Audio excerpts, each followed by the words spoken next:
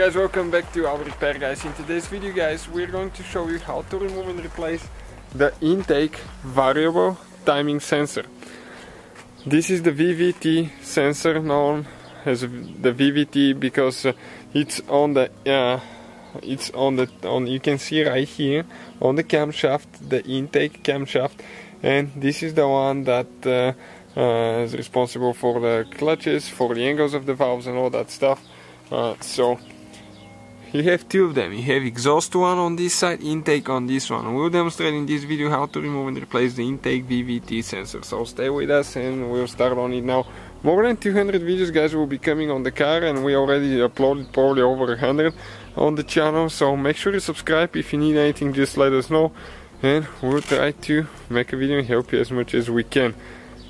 So what we will need to do, we will need to go ahead and open the hood. Okay, and once you open the hood guys, okay, we have to remove the engine cover right here. So this engine cover has 4 bushings holding it, so you need to grab with 2 hands and just start pulling on it, but careful not to break it. You have to firmly hold it.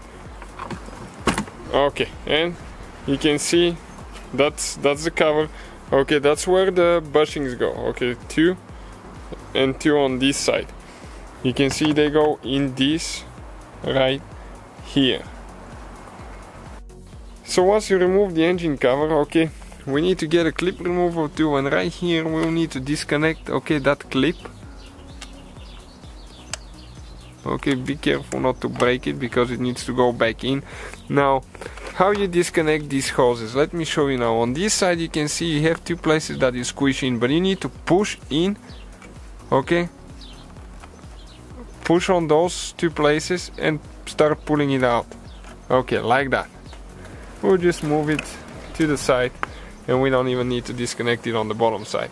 Next, disconnect the cable, the connector here, by pressing in and pulling out. You can see this is the thing that we pressed in and we pulled it out. Okay, this is the variable valve timing sensor right here, the VVT timing sensor. So this one is with 8mm socket guys, so we'll just get that one here from the screwdriver. I don't know if we'll be able to do it without the ratchet, depending on how tight it is. Okay, it's probably pretty tight. No, perfect. So we'll go ahead and pull it out now. Okay, this is the bolt right here. Now you have to grab it with your fingers and try to pull straight out without twisting or anything like that. It's very important not to get that thing dirty. If you're removing it for some reason, okay, if dust gets here, it might mess it up and not function good anymore. You have to make sure that the hose is clean, everything's good, and we'll get our new one. Okay, and all you have to do, just push it in.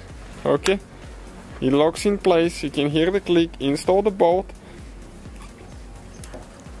The exhaust one is even easier because you don't need to disconnect any hoses or anything like that.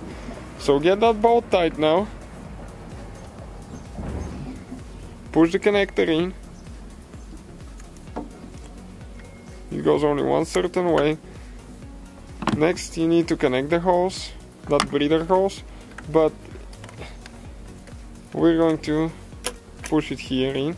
Okay. Perfect, you can hear the click, everything's good. So that's how you do it guys. All you have to do, put the engine cover back on, that's easy. Thank you for watching and see you guys next time.